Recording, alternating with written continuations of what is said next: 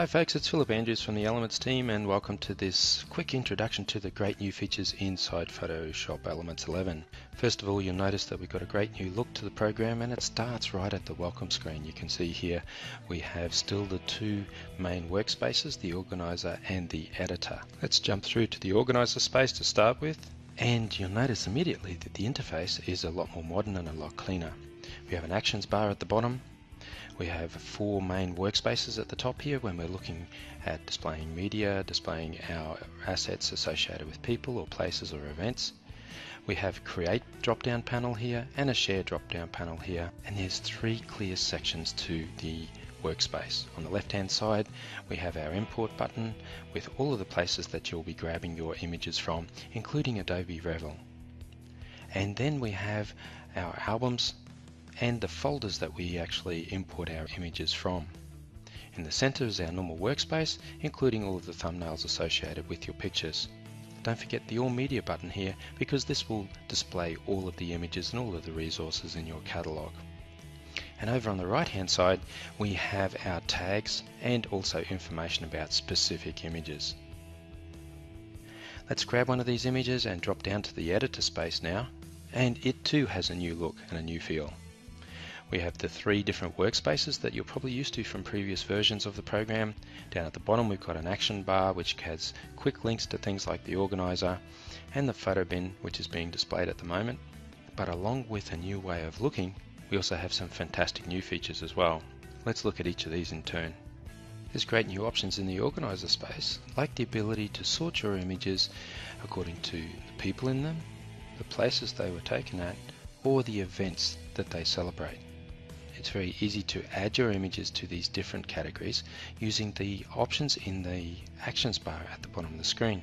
And once you've added your images to these options, then we just select that option and you'll see a subset of your assets based around the pictures associated with, in this case, a particular person. Or if we go to places and then select the map option at the bottom of the screen, we can see a list of the different places where we've got images associated with them, and we can display the images based on their location. So if I select one of these entries, you'll see just the images associated with that entry. Better still, we can go to the map option and we can click on the map pin and click Show Media to show the images that we've taken at that location. Events are similar in that we group our images based on a particular date or a particular event. These are three great ways of organizing and managing your ever-growing library of photos. Version 11 of Photoshop Elements also makes it much easier for you to get your images out to your friends and family and online. Let's select this image here and just go up to the Share pane in the top right hand corner of the Organizer workspace, and you'll see all of the options that we have here for doing just that. Most of you will have your own Facebook accounts or even Flickr accounts or SmugMug, and you can easily get your images to any of these online sharing websites using these options here. Let's have a quick look at the Facebook one. Click on Facebook. We authorize Facebook to use our Facebook account. Once that's done, we return back to Photoshop Elements and just click Complete Authorization. Then we can add in some details. Once we've adjusted those settings, we just click Upload to transfer our files up to our Facebook page. When completed, we can just click this link to see the image on their Facebook page. And we have some great new options in the Guided Edit workspace. If we look under Photo Effects and select, in this case, High Key as one of our new options, we can convert this image that you see here into a high key black and white. Simply click our way through the options in the panel of the Guided Edit workspace, and we'll end up with something that retains detail but also has a high key graphic look to it. Let's look at before and after. We have another option as well, and that's low key. So let's select a different image this time, and we'll go click on the low key entry in the same Guided Edit panel. We'll go for black and white again, and immediately you'll see quite a dramatic change. But with the low key effect, we can select the reduce effect option and use a brush to brush back the effect and regain some detail in certain parts of the image. So very quickly and very easily, we've gone from what is a strong portrait to a very striking and dramatic portrait. But these aren't the only new effects available in the Guided Edit workspace. Also keep your eye out for tilt shift and vignette effect, and let's have a quick look at how these work. Here we're going to select tilt shift, add in a tilt shift effect, which is like a blurring effect to the image with one part of the photo remaining sharp. Then we can modify the focus area by just clicking and dragging across the area that we want to retain sharp.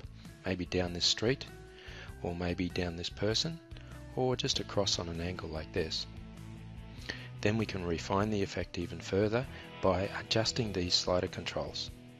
You'll see that we can increase the blur, change the contrast of the blurred areas, and even change the saturation of those blurred areas as well.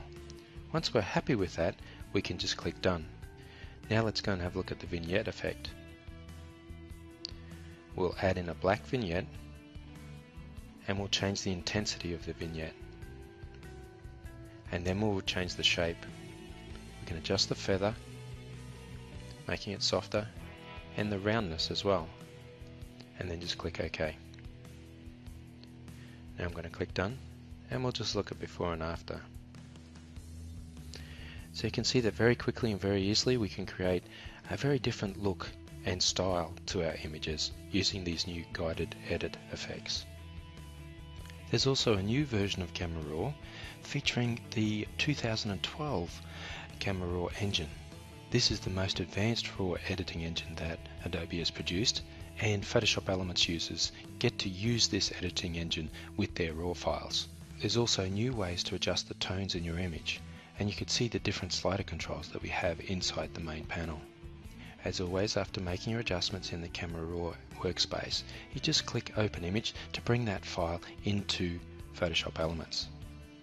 If we go to the Expert Editing mode now, let's look at some of the other features we have inside this workspace. For instance, we can go up to Window now and then just down to Actions to see a full Actions panel that we can apply to our photos. Let's select the sepia tone and with grain here and just press play. Automatically the actions are applied to our image. You can see we've got a fantastically styled image very quickly and very easily. But if we click on the menu in the top of the Actions panel, you'll also see that we can load actions. And this is new for Photoshop Elements 11. This means that you can add to your actions collection with actions that you download from trusted and respected authors and action producers around the world. Other options in the Editor workspace include 3 new filters that we can play with. If we go up to the Filter menu and then down to Sketch and across to Comic, you'll see a brand new workspace here, and we can apply a very graphical kind of filtration to the image, providing black edges and strong colors to produce an illustration that looks like it was part of a comic book. Also in that same filter menu, so down to Sketch, we have another option called Graphic Novel. Again, it's along the same lines as the comic, but here we can isolate sharp edges, we can do very graphical effects like this, add in some fine detail, and all the time change things like the darkness of the line that outlines the different parts of our image. And the final filter that we've got for you to play with is the pen and ink filter. So again, we go down to Sketch and then just down to pen and ink. Along the same lines, but this time with some color associated with it as well. Let's add up the contrast, increase the width of the ink, and some detail.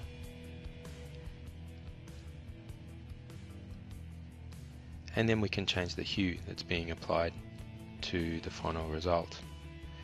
There's presets here that you can play with as well, and then you can fine-tune your results with the other options available in the panel. So there's just a few of our favorite features in this Photoshop Elements 11 release. There's plenty more for you to play with which we haven't had time to demonstrate here. Get your copy now and see which ones you like the best.